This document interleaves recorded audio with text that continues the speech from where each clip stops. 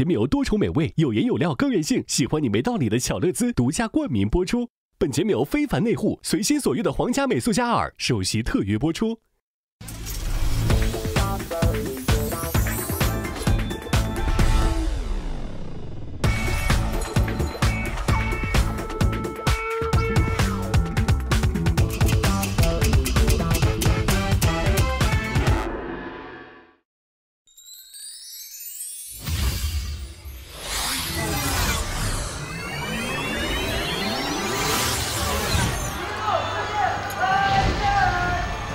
回眸一笑百媚生啊，娘娘！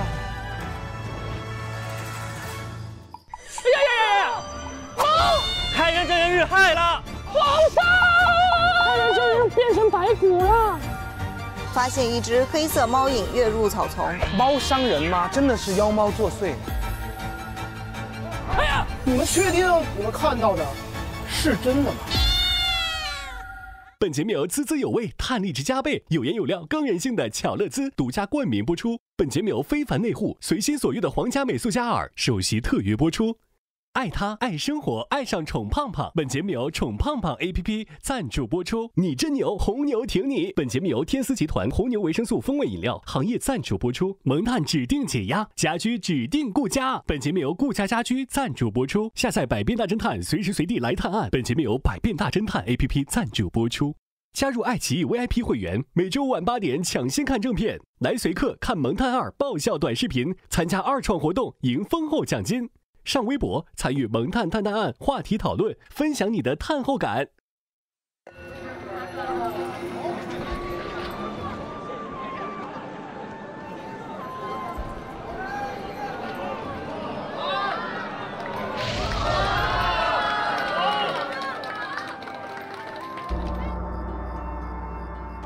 极乐之宴开宴！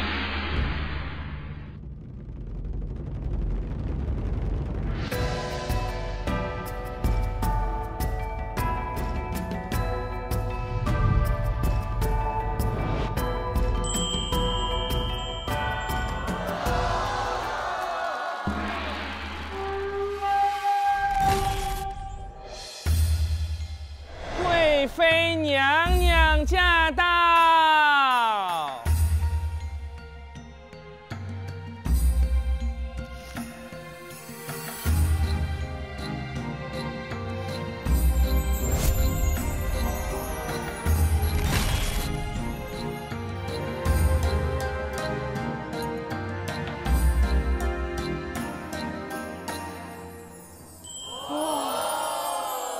娘娘真是回眸一笑百媚生啊！娘娘，高公公果真是千年第一贤宦，真会哄本宫开心啊！唉，娘娘谬赞。今日是皇上为了庆祝娘娘诞辰，开办了这极乐之宴，还请来了诸多宾客给娘娘贺寿。禁军龙武大将军金武卫统领陈玄礼，护送波斯公主古丽娜娜前来觐见。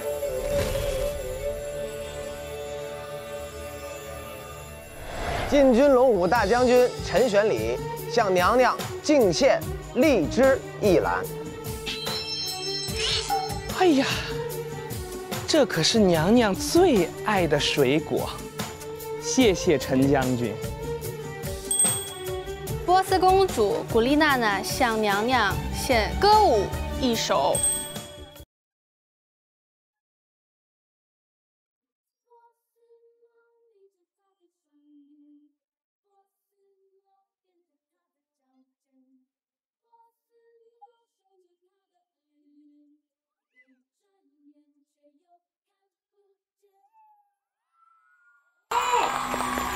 不错不错，两位暂请休息。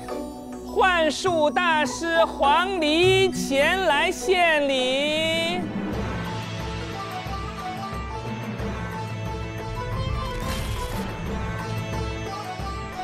我呢是当今最厉害的幻术大师黄鹂，远道而来也不能空着手，给您准备了个礼物。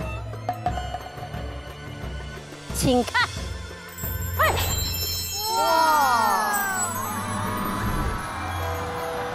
哇！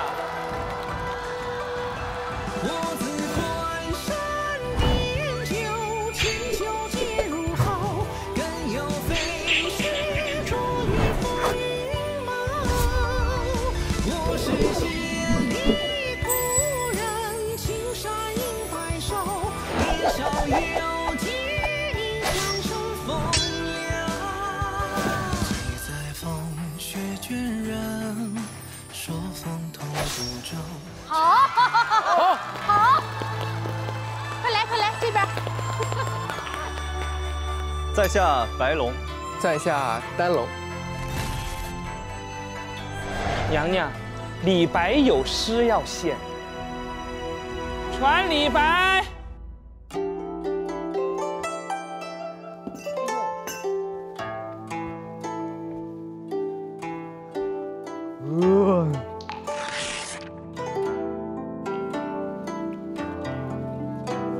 哎呀，李大人，这喝的多少呀？你是谁啊？在下高力士。哼，给我把鞋脱了，我就写。哎呀，这个。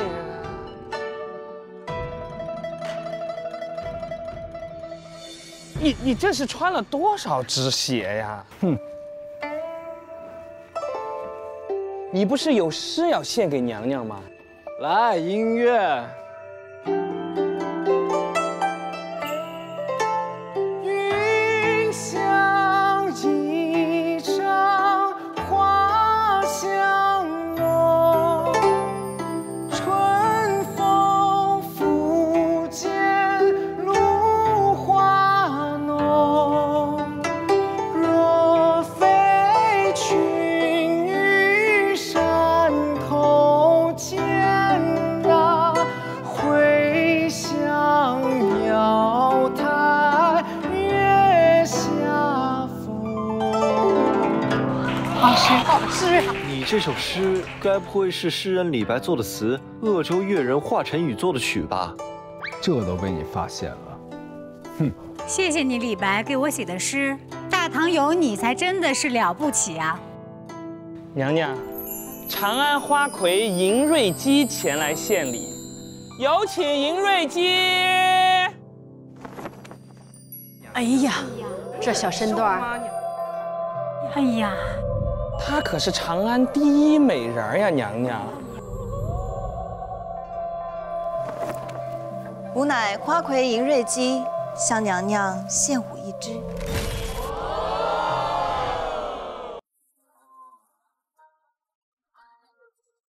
哇！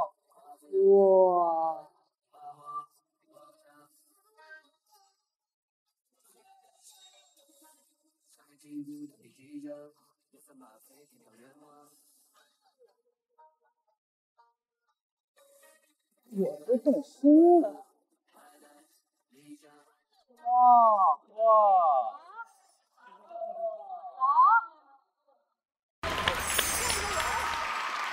东平郡王安禄山前来献礼。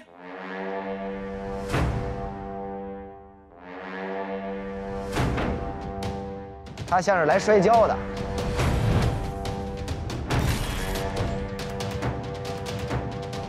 微臣东平郡王安禄山为贵妃娘娘送上西域珍宝，哎呀，好漂亮！请娘娘笑纳。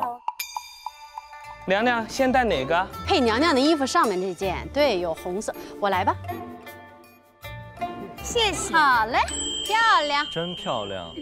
皇上驾到！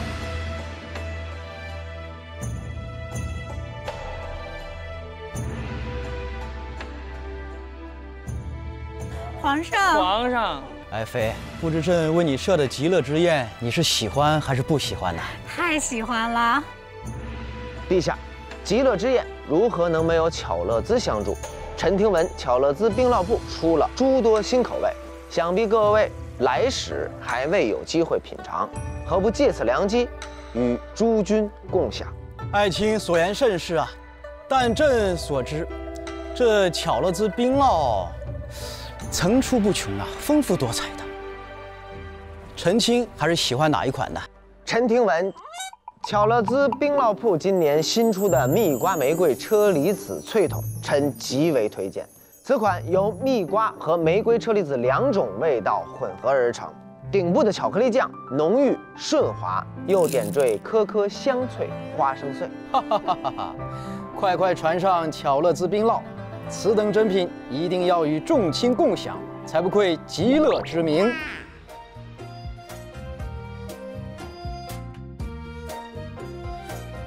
朕近日啊，有些不适。哟，皇上有点心神不宁的，所以稍有来迟。朕听闻大唐贵客开元真人来此，还带了一个法宝，正好可以驱朕的心病。快请他上殿吧！有请大唐贵客开元真人进殿。开元真人到。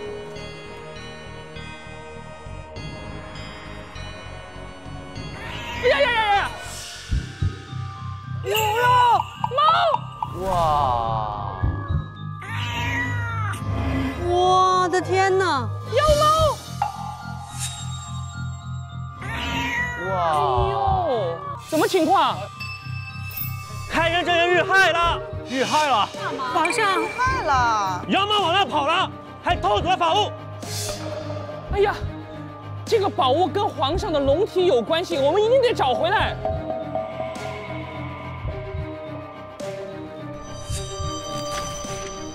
天哪，开元真人化作白骨了！天哪！看看宝贝还在不在？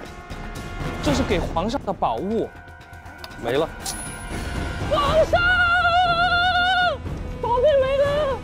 开元真人变成白骨了！这，快传国师！快传国师！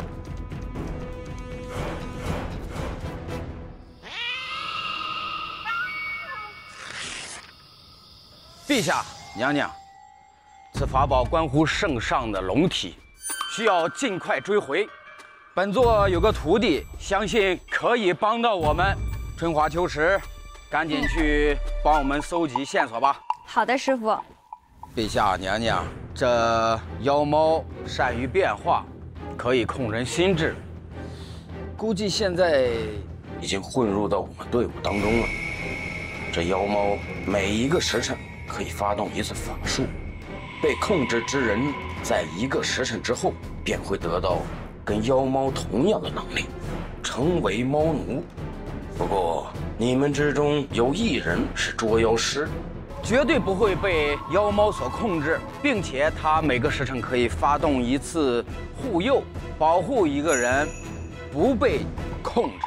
徒儿，师傅，我已经打探到了一些线索，但是也请各位先查验一下自己的身份。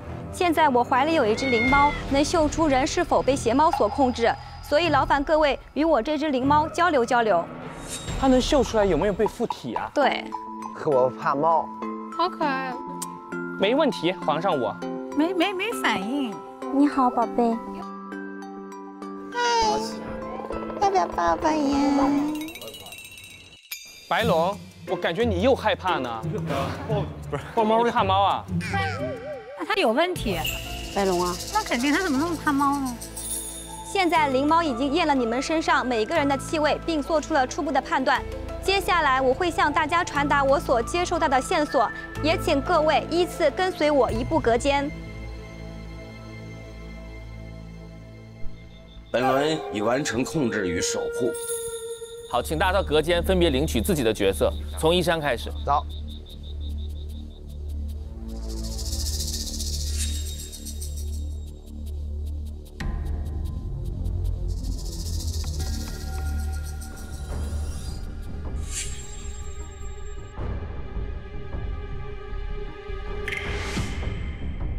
你控制了谁呀？猫奴不？是猫奴不？你有被控制吗？我挺怕猫的，所以我一定不是。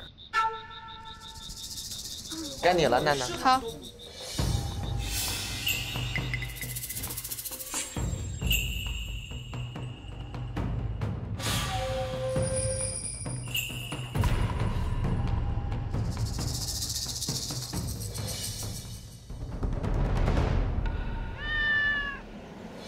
如果是你是妖猫，你会控制谁？谁是猫妖也不会发展沙格。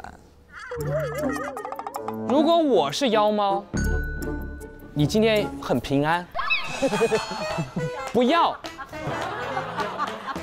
我发展沙狗。对我也是这想法。天马行空的思维啊，出其不意。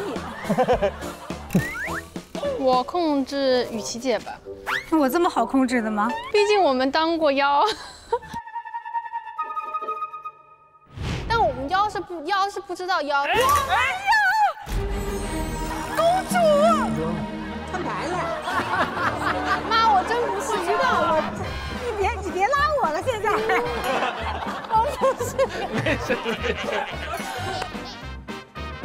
那我真的不想跟你一组了。哎呀，该说不说，我们有没有权利拒绝？那我们上椅子，大家可以看一下线索。你们每个人拿到的线索，你们可以口头共享，但不给别人看。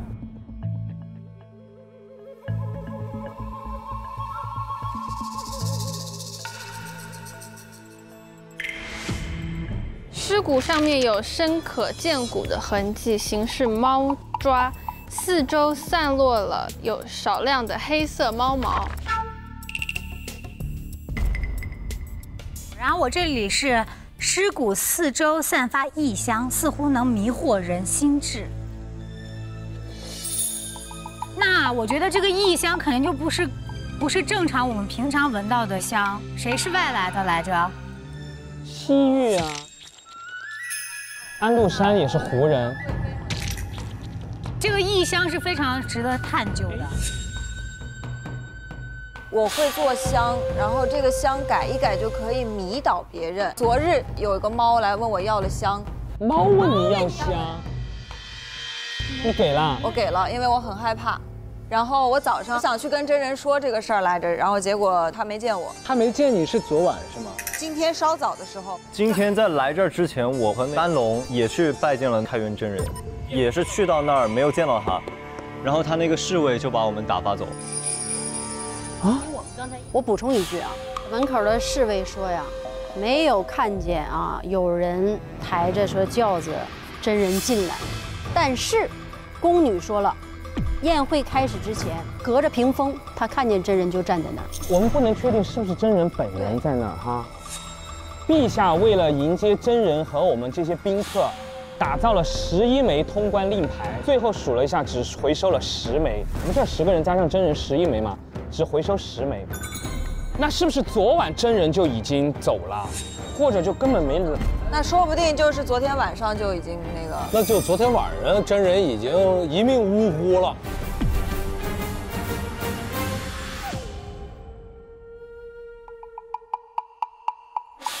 昨日陛下安排敷衍宾客休息的宫殿中传来一声响动，随后屋内出现了许多诡异蓝色火花。因为其实这个蓝色的火光只有黄鹂能做到。幻术大师，幻术大师嘛。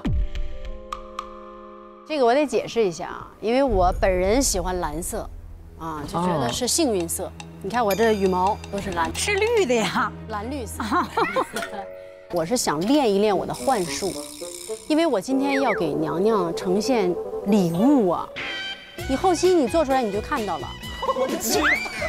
后期的事儿不瞒大人费心了。啪，给他俩一变出来的时候，啪，给他俩一变出来的时候，这时候就是蓝色的火焰。表演节目用的。对，表演。昨日有工人晚上听到水中的亭子里传来了哭泣，刚想走近查看，就发现一只黑色猫影跃入草丛。昨天晚上看到了杨玉环经过了这个水榭。贵妃娘娘昨日去水榭啦？这宫都是我的，我经过哪儿不都是合理的吗？深更半夜的时候，晚上睡不着觉呀。娘娘去水榭没让奴才陪同啊？不是，我哪儿都没去，我就是跟皇上在一块儿呢，所以肯定有人在说谎，或者有人在假扮我。这宫里有人敢扮娘娘吗？那崇拜我的人可多了。来到法国。这娘娘8成，我跟你讲，她就是她就是假娘娘，就是假的。我都长成这样了，我那是假娘娘？妖猫变的。你现在所有的信息都指向是杨玉环，妖猫传了给她妖术，变成了猫奴，跟苏妲己是一个道理哈。传说宫人有人供奉妖邪，曾有人在废弃冷宫意外发现了许多的银钱。谁急需用钱？他是贪财吧？我哪需要钱？高力士是最缺钱、最贪财的呀。冷宫的钱财，他怎么可能贪钱？他在我身边，用不尽的金银财宝。我发现高力士最近就是花钱有点特别的大手大脚。这个月我生日，怎么了？用钱的那个，我想起来了。今天早上我们出去的时候，看见陈玄礼在外面的一个药铺买了10根特别昂贵的人参。陈兄，这可是大补啊！10根啊！10根你炫进去，你鼻血你受得了吗？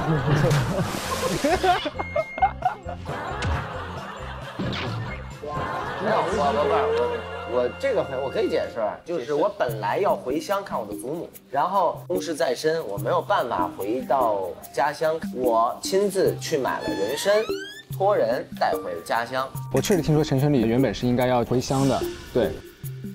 会不会陈玄礼本人回乡了呢？已经。你是说这是假的吗？对啊，这是谁啊？妖吗？妖啊！妖猫变的吗？咱们现在这里肯定有一个是妖变，有一个人是妖变过来，有个人是妖猫。妖猫肯定要感染杨迪，怎么呢？杨迪本身你就像妖，身上就带着邪劲儿，你知道吗？就是那同类。不是杨迪会玩嘛，对吧？他聪明嘛，先把我锁住，先把他锁住，守护我，让我今天轻松点儿。我可太想被传染了，你想当坏人的不得了。对。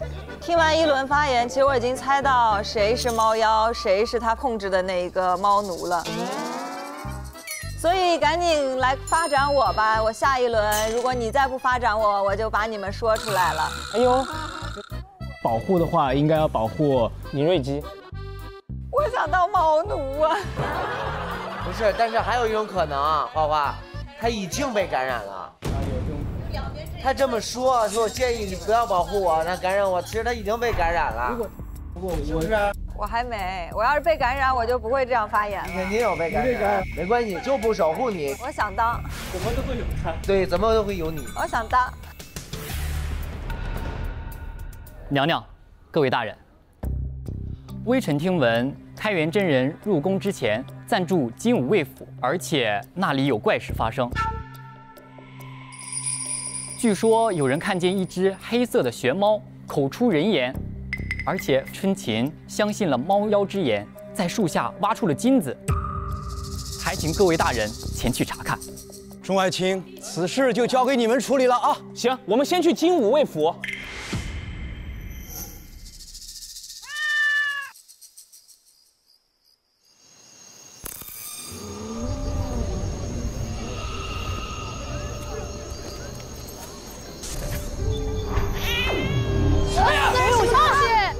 黑影猫，有猫叫，那个是妖猫，妖猫吗？妖猫啊，嗯，吓人啊！这里就是陈府，我们进去吧。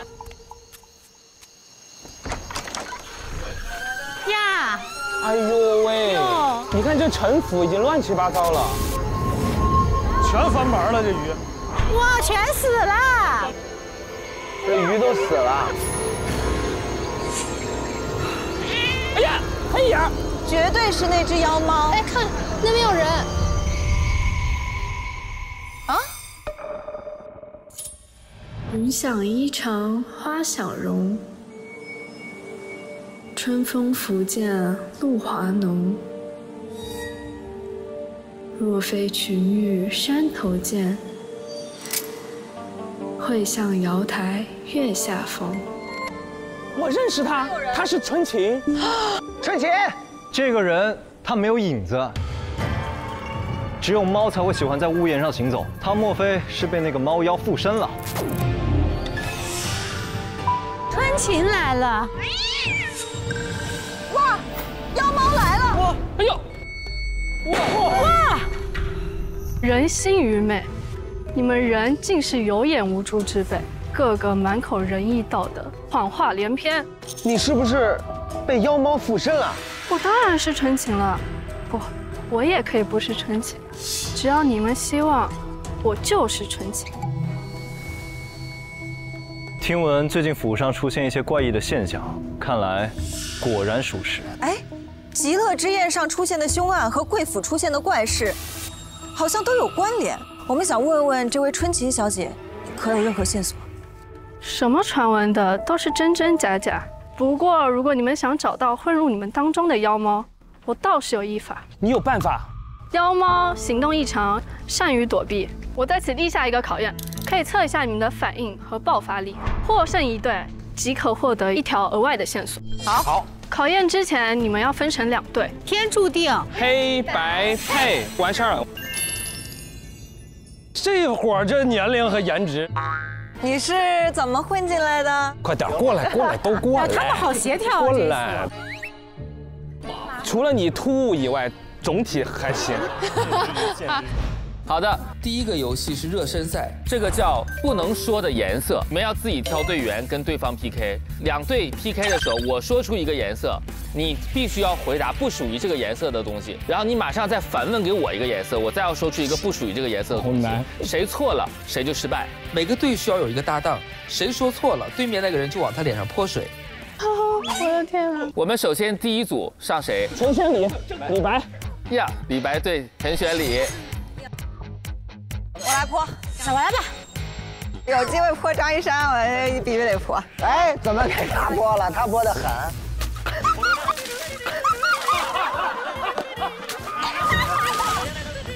还是以前那大盆吗？一定要赢啊！这个我反应不过来，有点节奏不错了也泼是吧？哎，好，专业素养的时候到了。花花歌手节奏不会错吧？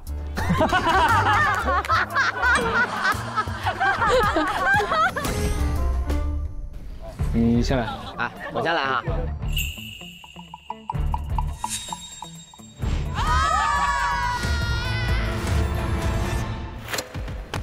白色、青椒、绿色、葡萄，泼，泼。葡萄有绿，葡萄有绿，输了。你没吃过绿葡萄吗？绿葡萄咋没有呢？那确实有绿葡萄啊。绿葡萄呀！我有一点点色盲。我们来个快点的吧。对，可以加快的啊。红色，可以，来开始。红色、黑白、绿色、白色、白色。快了，我反应不过来了。预备开始。红色、水、绿色、中国结。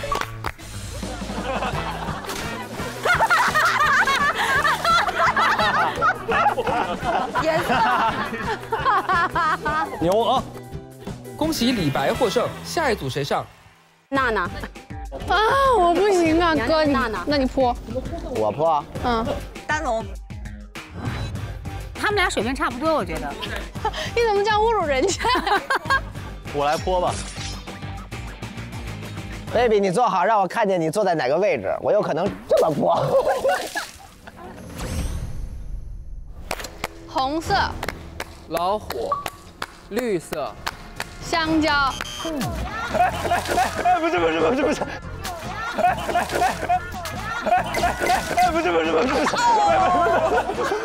我的天哪！快给擦擦！你没看过欧阳娜娜泼水细节吗？你却这样对她。我太专注于游戏了，你知道？我玩得起来。就是放不下。这仇这怨就结下。 3、2、1，红色、屋子、紫色，泼！中国人经常把房子弄红色。屋子、娜娜。 1大2，2大3，真是。奇怪的颜色，比如咖喱色、哦，柠檬黄，就是我说那些白酒、红酒、葡萄酒、黑啤，就答的时候，这就颜色就好。你就说奇怪的颜色。好。孔雀蓝，红灯，黄色，葡萄酒，蓝色，绿灯，绿色，苹果。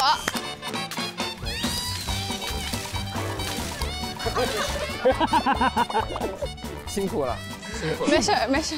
这个红灯绿灯这个可以。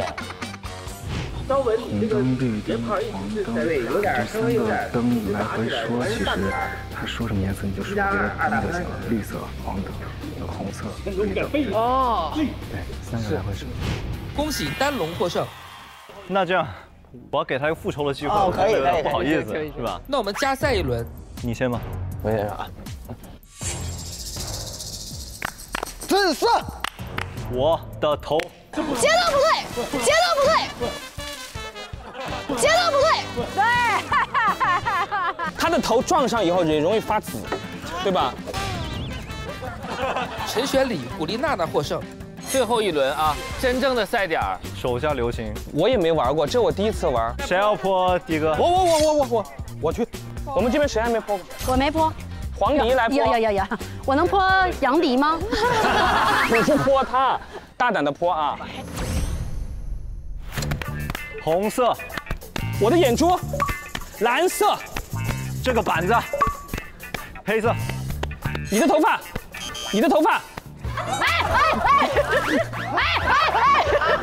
等一下，刚节奏错了，来再来一遍，没事，算我说。 他稍微慢了一点，以后看到节奏慢嘛。关键我也没反应过来。绿色，香蕉。哎，绿色香蕉有绿色的呀。如果是泼我，你会怎么泼？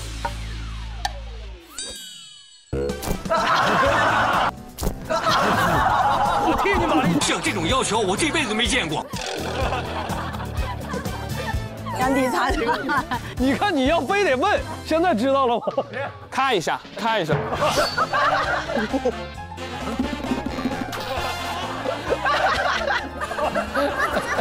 迪哥，算了，我喝了，我干了。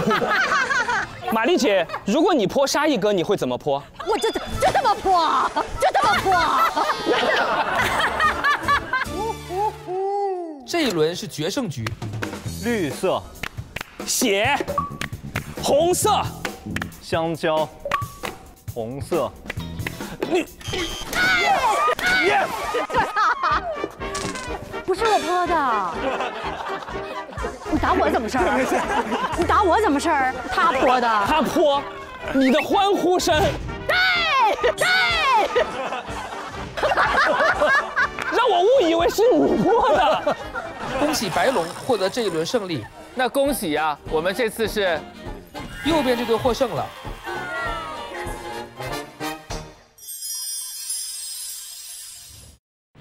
那我们游戏正式开始，空手接白刃，2队仍然各派1人进行游戏，1人挥棒进攻，1人抓棒防守。挥棒进攻有2个口号：会看招。你在喊看招的时候，同时击中对方的头，则积1分。哇哦！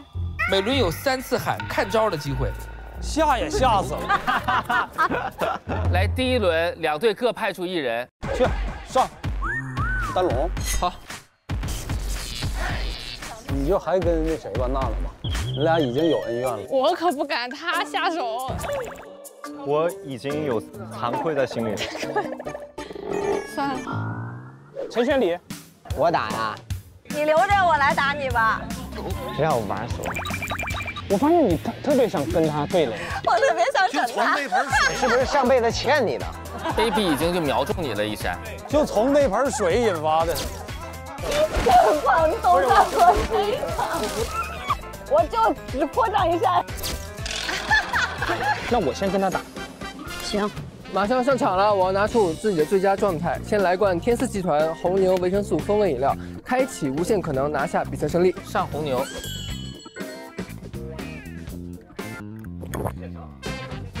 哇，来劲了！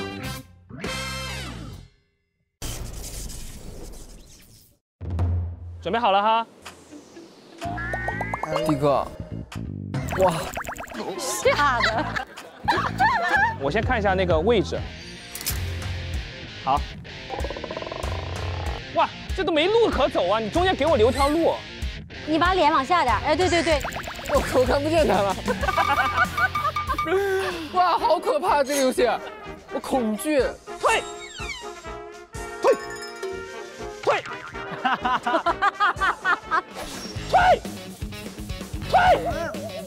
真的好吓人啊！退，开场，懵了，打人也不疼。哎呦，妈呀，皮都给他打开了呢。怎么知道我？退。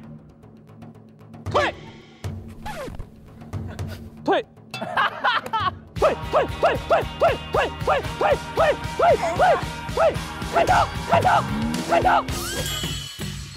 场！哎呀！厉害！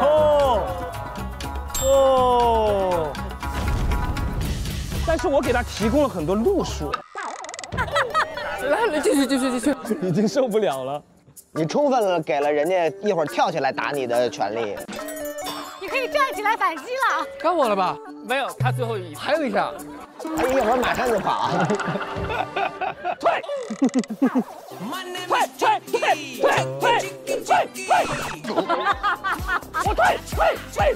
一直退！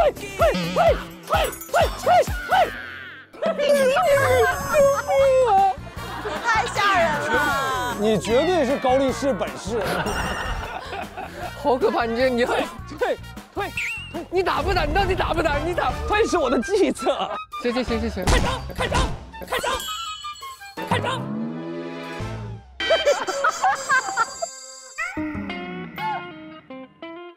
赢得3分了，换位置了。你了。弄他！我的妈呀！哎呦我的天哪！打急眼了。这个我可能就录到这儿了啊。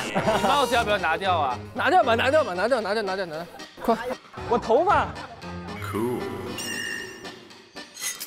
直接面门。直接来。退！干掉！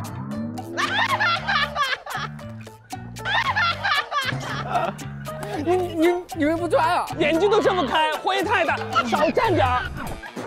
这是个战术。你就是已经迷的眼睛都睁不开了。退！看着！哦！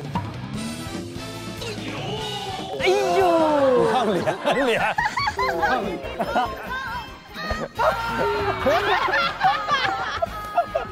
翟潇闻如果再得1分，就和杨迪平分，就需要加赛了。可以吗？可以。我在想应该怎么办。没事。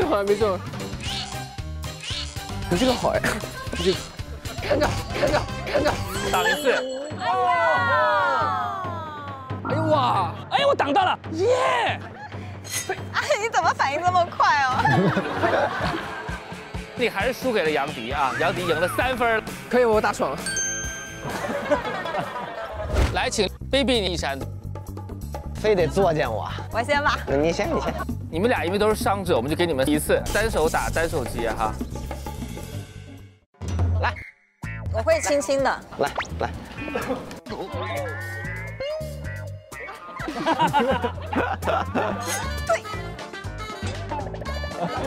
这是在撒粉呢，纯粹是。退。让还在半路加油的呢。主要是给你撒粉儿。高端的食材往往只需要采用最朴素的烹饪方式。退开张！这是和面的。他就是为了把我这个脸色弄匀一点。好了，一闪到你了。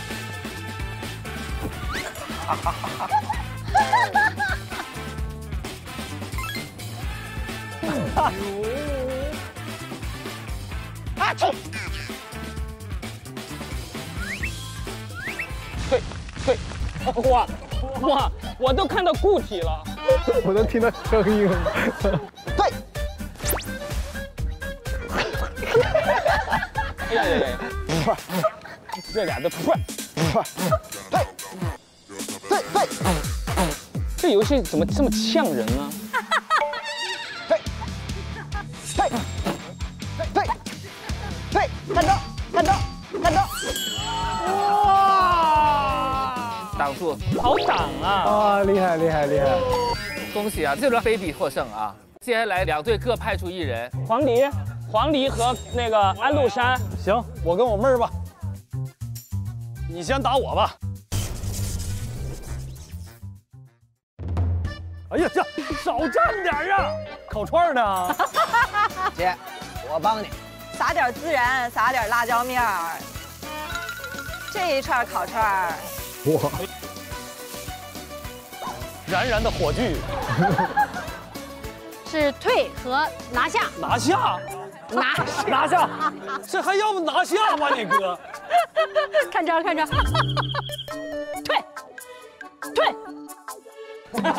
开招。赢1分啊！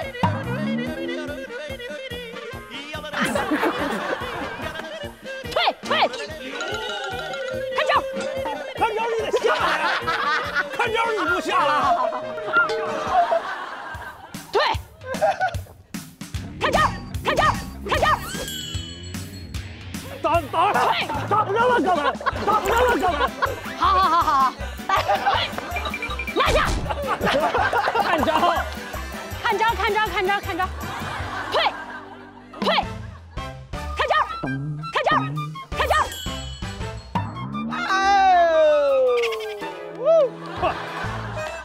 太惨了！我怎么觉得别人没这么累呀？主要你拿下了很多。来吧，我一个手啊，中间分点缝。退！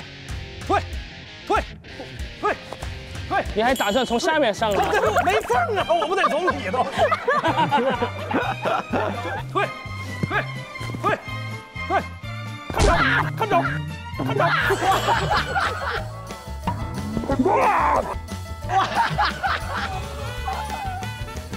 赢1分啊！好，退，要不动了是吧？退，看招啊！哎，挡住！哎，这漂亮挡的，谢谢。看招啊！看招！偷袭失败。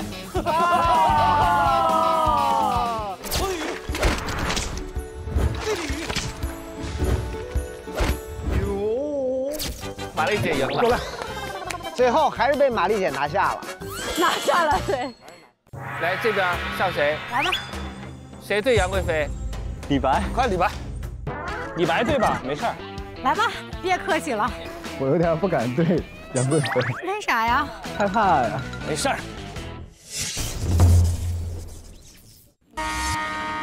准备好了吗？准备好了。退！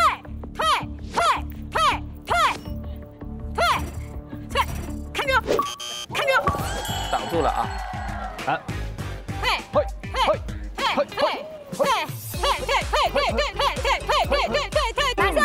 拿下！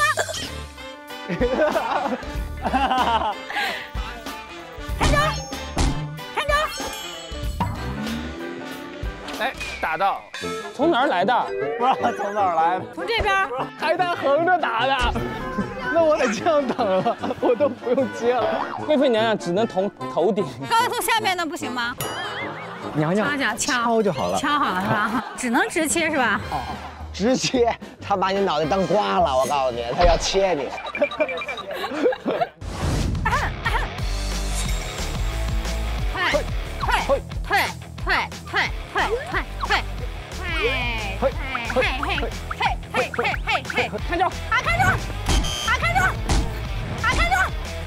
飞起下来给一棍。这个帅啊！我只想知道你怎么打我呢？那我必然会把你这个给你打下来，打进去，给打进去，打脑袋里头。真狠呐，跟钉钉子似的，是吧？咚咚咚。谢幕桩子，恩怨 CP 了。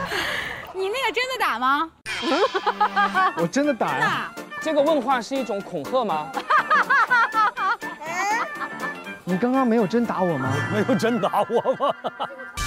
真的打了，真的打了，看着，看着，看着，看着。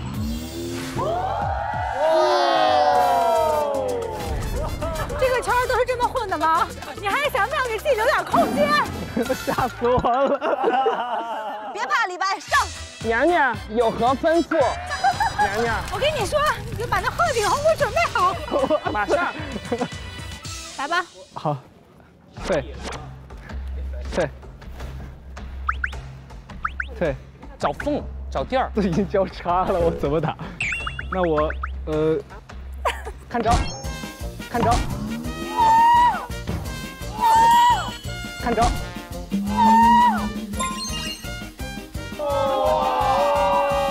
看着，完了完了！这个男人太狠毒了。我本来想打这儿的，但是我要不看你有点才华，我跟你说咱俩这就不过了。把李白贬至边疆。完了，完了。没事吧？没事，来，一会儿私下见。吓死我了！咱们下一个环节是不是李白死了？是真死了是吧？横店失踪案。看着，看着，看着。李白，拿出你的3份傲骨。干什么呀？恭喜花花获胜。要不这一回没关系，没事，没事，没事。吓死我了！最后一轮，娜娜去吧。好的。娜娜，你报仇。你先打我。他根据你的打法决定他的打法。现在正好2比2，你俩又是赛点啊。赛点。对，我给你打头顶会稍微好一点啊。没事，你刚刚都那样了。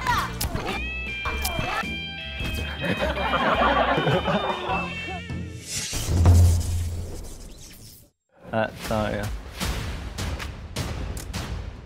退，退，退，退！哎呀，你要把孩子打到哪儿去？不是这样玩吗？这家伙，我的妈呀！刚刚那个退，如果砸谁头上，没有，只是假装一下，假装一下。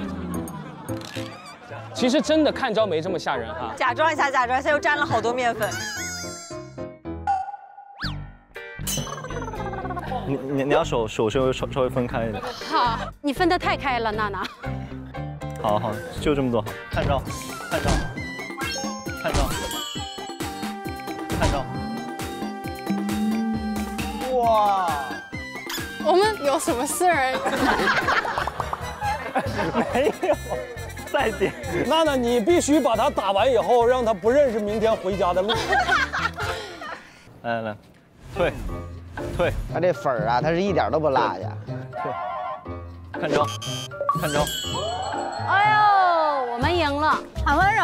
这次是温柔的，但是这次不精彩，刻意感很强。吓死了。退，退，退，退，退，退，退，退，退。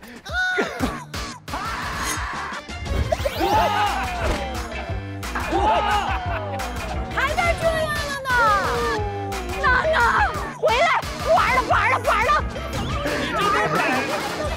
认输，认输，认输，扔白毛巾了，已经不是看招，看刀。不可能的，不可能，只是吓一下。来，最后一次看招啊！看招，看招。哟呵，娜娜到你了。娜娜看着我，是成长的时刻到了。放下那些礼貌，放下你那些礼貌细节，放下那些柔软，这一刻就是敌人。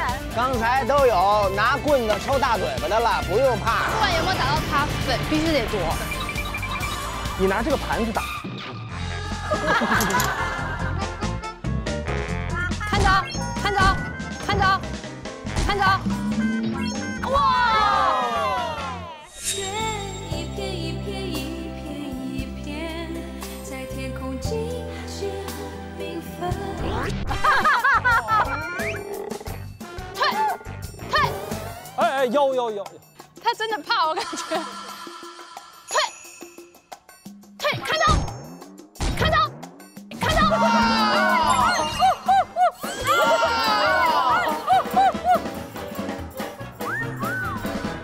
来吧，娜娜，你还有一次。退！我退！哇，这个头扭的速度比手的速度还要慢。看着，看着，看着，漂亮！杨贵妃队获得胜利啊！这个棍我们拿回去收藏。恭喜杨贵妃队获得额外的线索。这就让你们看看到底发生了什么。哇，什么东西啊？不会这棵树会升起来吧？哎，那有血迹是吗？有血迹，这个地方发生过什么事情？真的是有血迹啊！是猫受伤了还是人受伤了？肯定是人吧？哎呦，这还有猫爪，你看，猫爪和血迹这儿。哎呦，还真是3道杠哎！哎呦，是不是？猫伤人吗？真的是妖猫作祟，感觉像是在这里搏斗过一番。看看这边有没有什么？哦，这边也有猫抓过的痕迹。但是都有血迹，所以说他要么就是先抓伤了人，抓的这些地方，要么是他的爪子受伤了，或者是尸体先在这儿，猫再过来的，伪造成那种样子的，对不对？也有可能。还有什么东西吗？有血迹，有猫爪。一回头，像一群施工队的人过去看景呢。刚装修完都。灰头土脸的，在这溜达。贵妃变包公。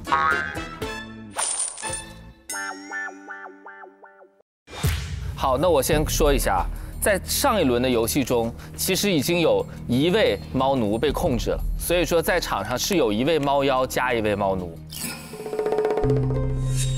那就意味着此时此刻有2个坏人。对，现在猫妖要进行第2次控制，同时守护者也要在现在这里进行第2次守护。我肯定是好人，我觉得应该要守护安禄山，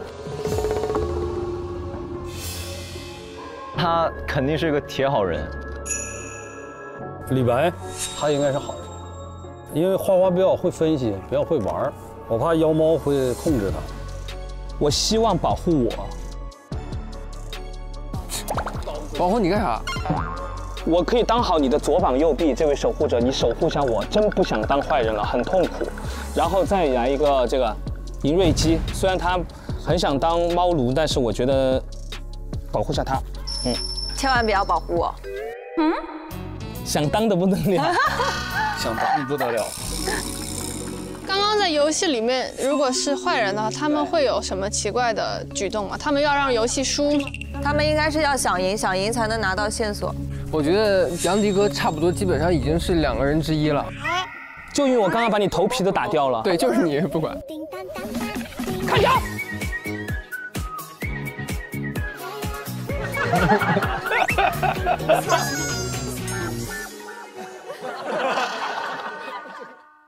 但如果按你们的逻辑分析的话，这个猫妖会控制会玩的，比如说控制花花，控制迪哥，那他又真的是去控制了，守护者也守护对了，岂不是这个猫妖就一直在单打独斗了？对，好惨。那如果人家猫妖没这么玩呢？反向思维。如果是真的按你们这个思维，然后守护者也按照你们的思维分析去守护了会玩的，猫妖也去控制了会玩的，那岂不是猫妖到现在还是单打独斗？但是猫妖现在有一个，所以没有按照你们的逻辑去实施守护嘛。其实反而我是直觉啊，如果有人第一轮控制了，很会玩的，我觉得花花永远是逻辑分析最多的、最有条理的。那他现在被控制了，我觉得，感觉他已经是猫奴了。我感觉他一开始不像被控制，好像伤了人以后了，像是被控制。你现在被杨贵妃控制了，是那种心理上的拿捏，已经拿捏了。看招，看招，怕的要死。完了，怎么办？对，所以我觉得刚才一直顺着那个逻辑说，一定要去守护会玩的人是有问题的人。就是他一下就把自己全都给抛开了，在引导，就是一定不会有人控制我，我就一定从头到尾肯定就是好人。对，所以要我说，我就是说保护我。我吧就不适合玩这种游戏，因为我耳根子特别软。你就老想直接拿下？没有，就在你发言之前啊，我就觉得就应该去保护会玩的，比如说李白和迪迪。他们俩，对，或者是你啊，你们仨。但是你发完言以后，我就顺着你的思路，我又觉得有可能，也可能你看着最不像的，就是。对啊。直觉啊。直觉，反正我也是直觉，实话。现在妖猫以及守护者他们的决定已经完毕了。现在你们需要再进行一次灵猫的考验。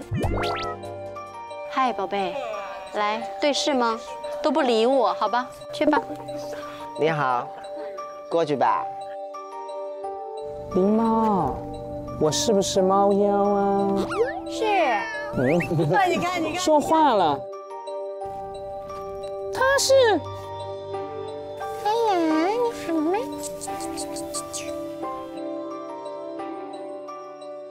现在灵猫已经嗅了你们身上每个人的气味，并有了判断。现在你们可以跟我依次去隔间，然后确认自己的身份，并拿自己的线索。走吧。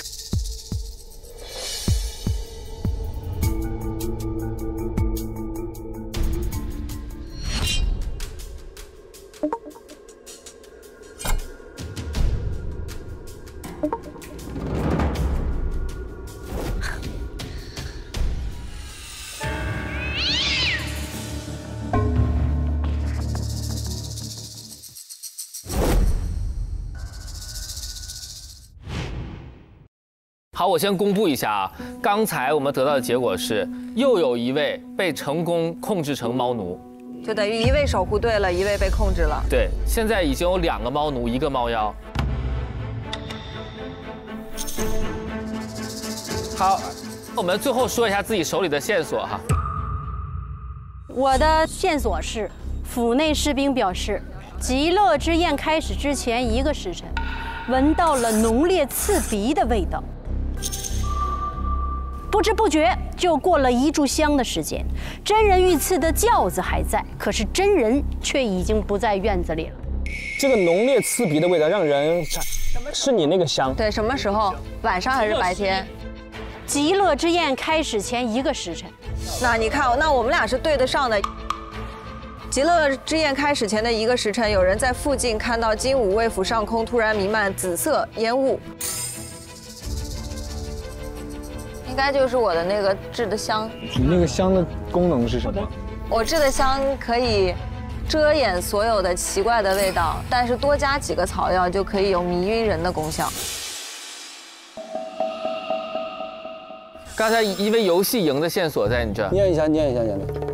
院子中有一滩血迹和十分斑驳的坑坑洼洼，还有些散发异香的粉末，味道和极乐之宴上的尸骨的香味有些类似。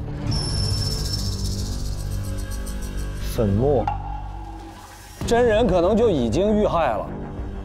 我那个线索意味着真人是死在这个府上的，不管是不是真人，至少那副尸骨是首先在这儿，然后再出现在极乐之宴的，对吧？对，从这儿运到了，运过去的，早就死了，所以才会变成是骷髅，不是。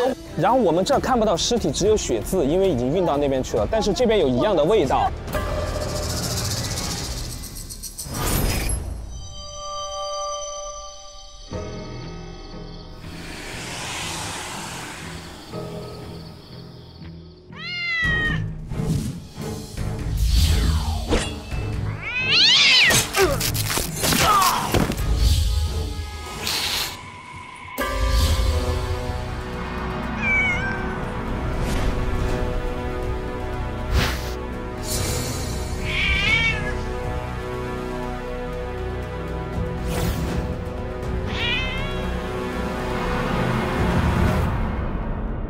然后我们通过剪影自认为好像是那个时候他死掉的，但我们并没有看到真实作案的现场，所以早上那个是演给我们看的。那么他被害是在这里。对。哎，我觉得啊是这样啊，就是说咱们看了一个影，有可能是幻术，有可能。你看，大约1炷香的时间之后，屋内飞出一只黑猫的影子，钻进一顶华贵的轿子。那肯定就是那只猫把人弄死之后，幻化成真人的样子坐进了轿子。府内那个轿子已经出上街了以后才死的是吗？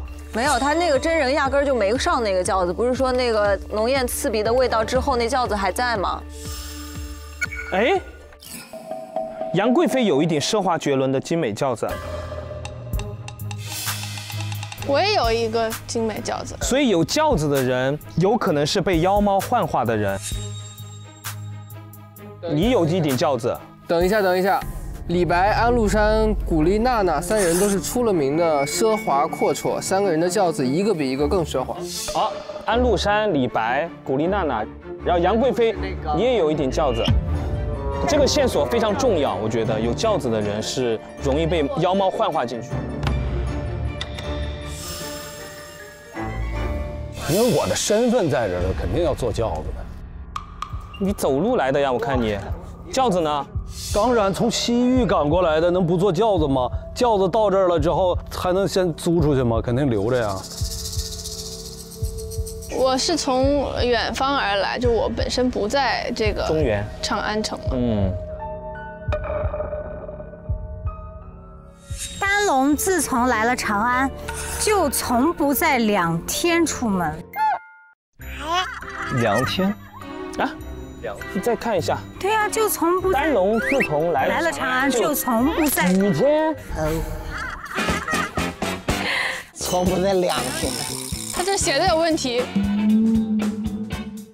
我这感觉你的表情凝重许多。我看到这个东西之后，这字儿每个都是就是没明白什么意思。这是我眼神不好。雨天，我说2天是什么意思？从来都不在雨天出门。我知道丹龙他比较喜欢下雨天。对。那你为什么不在雨天出门呢？更奇怪了。妖猫畏水，遇水会变回原形。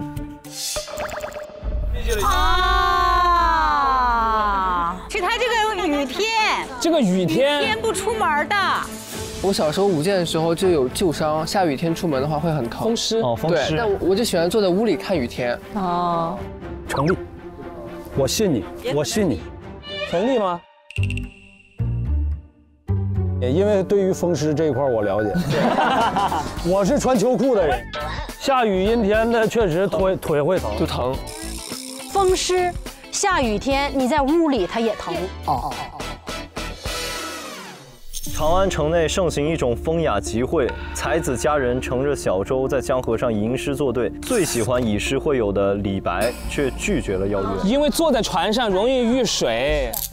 相对有所怀疑喽，李白。当猫的时候，吃鱼的时候掉湖里啦。我是之前也落过水，然后落过水之后呢，那个叫湿寒就入体了，然后也是有点风湿。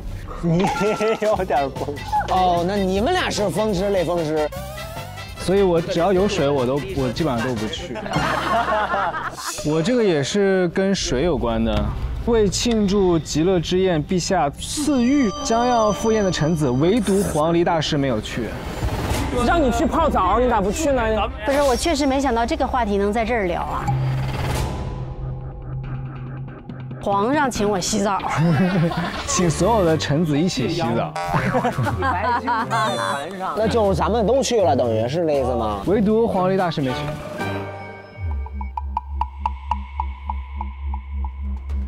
主要是赶上每个月都不方便那几天，所以就不太方便去。你说的这个答案其实是没有说服我的。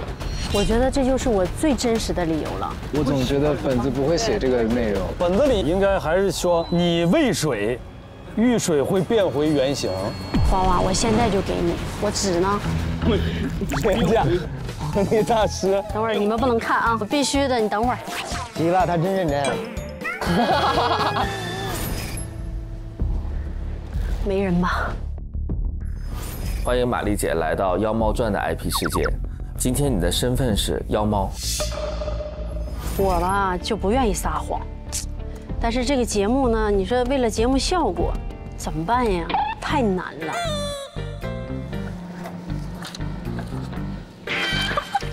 这么大纸就这3个字，正是我的清白。上头了，上头了，上头了！所以我特别不愿意玩这样的游戏，因为我的智商和情商我也玩不了上。今天从来录节目，在外边还没开场 ，baby 坐我旁边说：“你有身份吧？”我说为什么？气场看得出来。我说我当然不是说娜娜智商情商不够啊。没事没事没事。娜娜是单纯，你是单纯，我是傻。我也是傻。所以我就在这儿听，但我这个人就是不愿意撒谎，所以就是有点着急，我只能轻轻踩一下你。我真的不是姐，我真不是。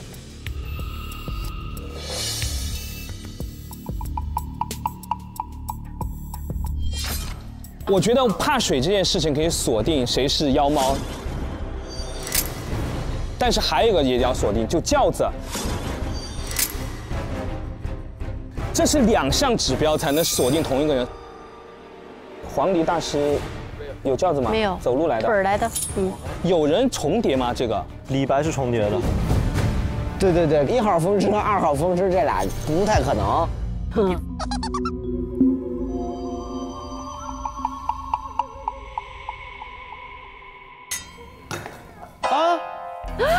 这什么动静啊？又怎么了？香炉掉了。香炉。从天而降。哎，有猫脚印。哎，有猫脚印。等会儿别动，别动，别动。这个猫脚印，全是猫脚印。这个脚印是通往御街的。走，各位大人，跟我高力士走。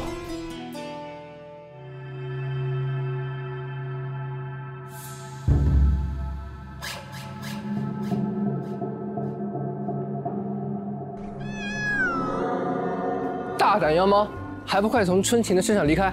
你就是白鹤少年，莫非你也想留下你的眼睛？哼，鱼的眼睛有什么好吃的？我看你这妖猫一定是没吃过世间珍品巧乐兹吧？我可是皇上亲养的玉猫，这世上还有什么好东西我没吃过的？此冰酪名为姜撞奶蜜桃乌龙大脆筒，是香甜的蜜桃乌龙和纯正的姜撞奶冰淇淋碰撞而成的，里面还有一整根巧克力味的脆皮棒。这酥脆和甜美的滋味，岂是你一只妖猫能够体会的？哼，你可是白鹤少年，不要以为我不知道这是你的幻术。我从未吃过外观如此华丽、口感如此丰富的脆筒，你这只妖猫看来是无法享受了。只有我亲自吃过，我才相信这不是你的幻术。幻术里也有真相，巧乐兹的美味的确是真的。此物的确味道甜美，口感与我以往所食之物不同，甚得我心。不过你休想用巧乐兹冰酪收买我，要想拿到更多线索，就跟着我来吧。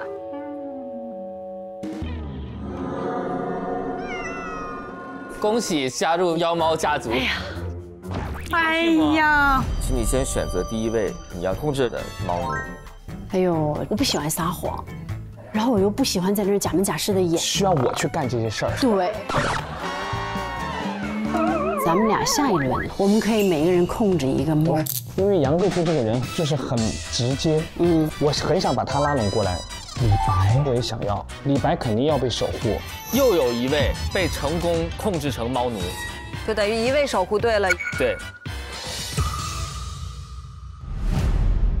你现在被杨贵妃控制了，是那种心理上的拿捏。那肯定就是那只猫幻化成真人的样子，坐进了轿子。杨贵妃有一顶奢华绝伦的精美轿子。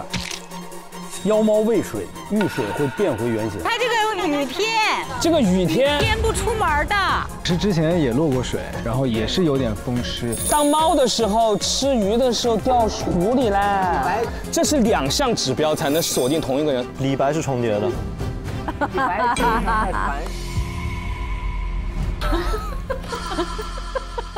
你刚刚一轮看起来谁像守护者？我怎么觉得李白像守护者呢？李白呀，也有可能啊，也有可能。因为李白就是作为守护者，他有一个相关的这种跟水的一个线索。小时候掉过水里，他说。对呀，我刚刚是觉得沙溢，但是他认认真真的问我，问了半天规则的问，他演成那么厉害吗？不是演，我觉得就是因为他太认真了。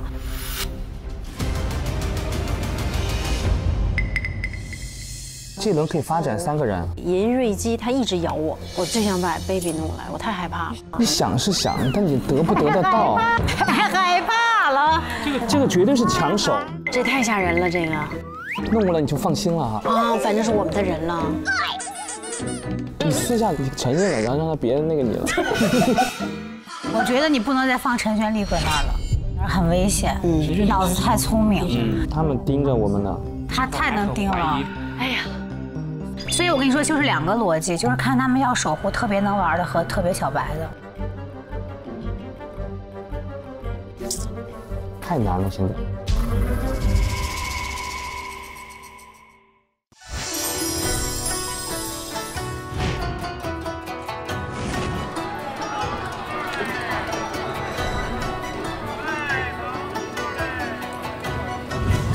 这就是长安呐！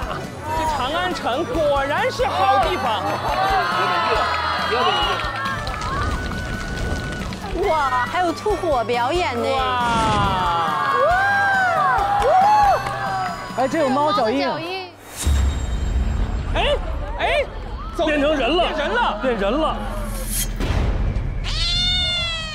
走着走着变人了。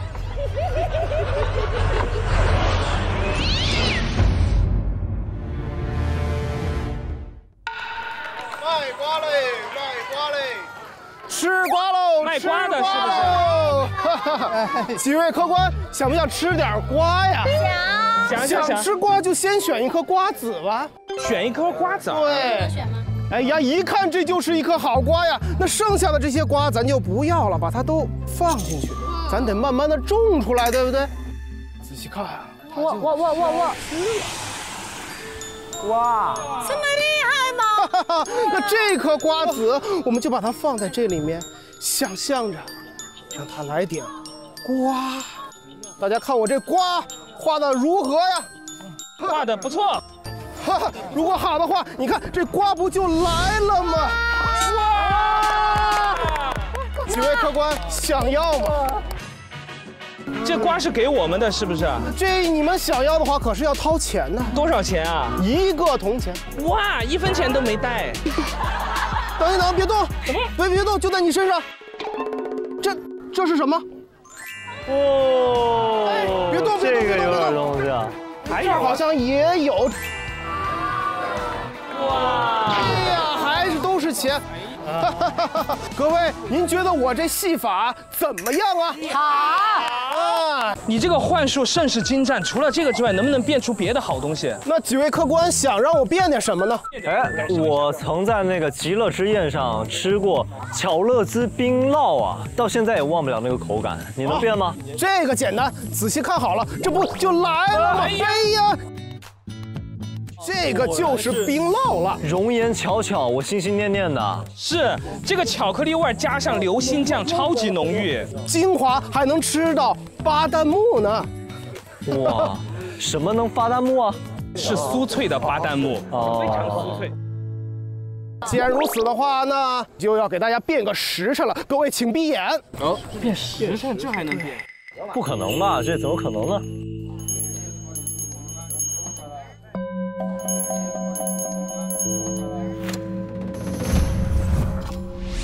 再睁开眼吧！哇，好亮啊！哇，天亮啊！哇，晚霞。何谓幻术？真亦假时，假亦真。我这里，我知道几位前来是所谓何事啊？我这里有一些可以帮你们找到妖猫的一些方法。哦，就是要把你们分成2队，只有赢的那一队才会给你们提供线索，告诉你们队伍中有几只猫奴。但是在整个游戏的过程中，这些妖猫和猫奴它都会从中作梗。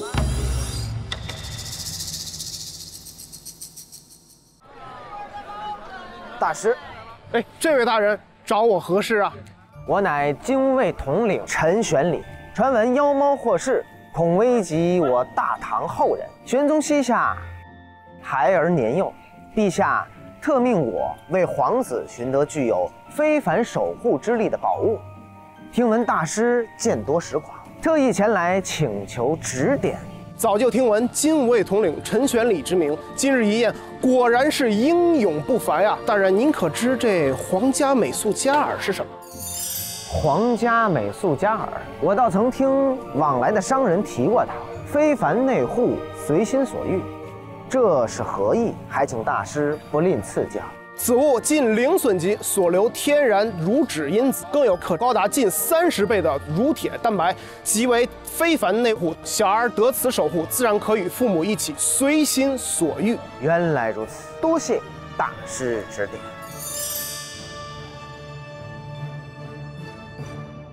我们会分成2队，2队由你们自己决定。现在有2个猫奴，对。加猫妖3个，但是你只是告诉有没有猫奴。对，如果你要没有猫奴的，证明另一队就有2个猫奴。我觉得分队他们可能会一人站一边儿，所以现在分组还是比较重要。其实这个游戏里面有一个玩法，这个玩法对于猫奴来说，其实就是他得分开，他要想尽办法分开到2组，因为这样的话得出来答案永远都是你这里有猫奴。但是其实对于他们说危险玩法就是他们在同一队。这个猫奴是要一定想办法分开的。对，对，肯定是的。如果我们把2个人分到2个猫奴分到了一组，剩下都是好人分到了一组。如果是这样的话，那猫奴那一组必须要赢。对，所以他们就会想办法赢。但是我们同样的道理，我们也必须要想尽办法赢。我们怎么分队呀？挑5个最没有嫌疑的一组在一起。你觉得现在剩的谁还没有嫌疑？我没嫌疑。我也没有嫌疑，我也没有，我真的没有，我也没有，我到现在没有。我感谢你们，肯定守护我了。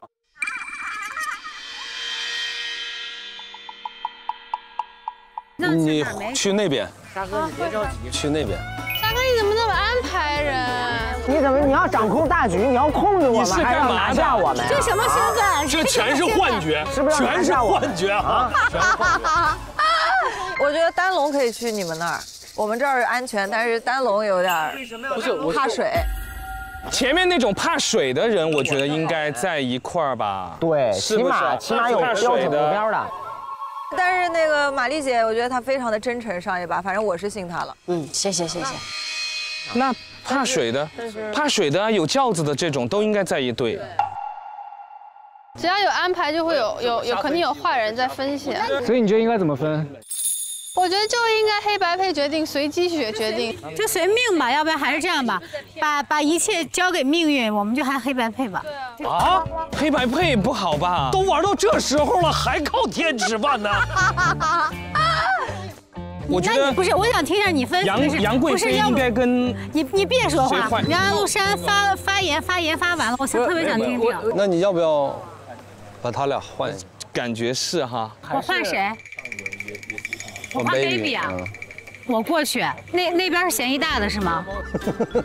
那边 baby 这么清白吗？也不是说嫌疑大没事，我知道了。那你来吧，你跟他一组吧，来吧。反正我不是猫奴，他妈到现在为止没有发展我。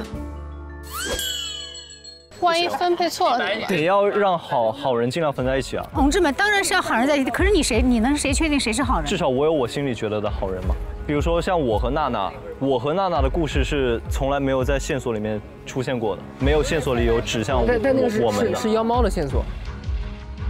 所以就要看刚刚谁是真的想认真的在掰开2个队的人，再想办法换人。你看沙溢刚刚就把我一把推开了，也没有任何。我觉得沙哥有种再去找坏人，但真正在想要换人的人是高力士和贵妃。那我觉得我还是跟你换回来吧，是不是？刚才那么容易就换队，又把你弄回来了，你就在这待着。我问了大家一圈人啊，觉得无所谓换的人，我一个，陈玄礼一个，公主一个，丹龙一个。那我认为我们几个人可以在一队。我刚是这样认为的。我不认为，你觉得无所谓换，会不会你已经觉得这里面已经分好了，你反而觉得这样是最好的？不是，我现在不能保证李白没有被妖猫所所以我先问了所有人一圈，这个玩法就是只有猫奴能够想办法要去换人，而明其实是不知道的，所以他是无所谓的，没有办法判断是。猫奴也可以说自己是无所谓啊。我们只能从有可能没有被侵蚀到的人，觉得谁做好，最好把做好的人放在一起。这样看来，我觉得银瑞基是比较做好的。我想把做好的人放在一起，所以我把他挪过去，因为他前面有一些。他怎么做好？就因为他拿。他跟你比，他比较做好啊。不带这样的啊！对啊。可怎么跟娘娘说话呢？我的扇子。等会儿你。所以我告诉你，最好的玩法就是应该刚才先黑白配出来之后看大家调换。有没有人不同意？你们都不，但是现在已经过，他们都很清醒了。黑白配其实是一个引子，但能引出每一个人想要分配的方式。有些人会拒绝这个。咱们就是一直在自毁逻辑，因为这个游戏就是你哪个逻辑都可以干死哪个逻辑，它是哪个逻辑都成立，你知道吗？但我觉得杨贵妃刚才那段发言，我相信她不是猫奴了。那我跟雨琦姐可以在一队，我觉得她应该不是猫奴。雨琦姐，你先过来吧，我先跟你一起。对，过来。确定的不是猫奴的1、2、3。现在整成那边是好人队了。啊，你要让他过去的话，如果假设你是猫奴的话，那你们这队里肯定你要换出去一个猫奴。啥呀？我不是猫奴。那要这么说，就没人敢换了都。我们这边都不敢说话了。我都这样的逻辑了，我还是猫奴。你们白龙单龙敢不敢拆开？白龙单龙拆开可以啊。那有没有可能你跟我跟谁？你跟贵妃换。我跟哪个？我跟贵妃，他让我俩换，我们俩咋换啊？你觉得谁安全 ？baby， 你过来。雨琦回来了。